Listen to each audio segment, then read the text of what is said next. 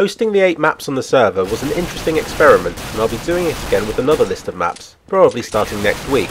However, I've had too many maps submitted. To whittle it down, I'll base the next selection on who has provided the most feedback on the current maps. You have until the end of this week to leave feedback on some of the maps already on the server rotation. It doesn't have to be on all 8 of them, and I'd rather you left detailed feedback on one than a passing comment on each of them based on the screenshots provided. I feel that it's nice for developers to get some decent feedback on their maps, and in return others will do it to yours once your map is on the server. See the description for some more details.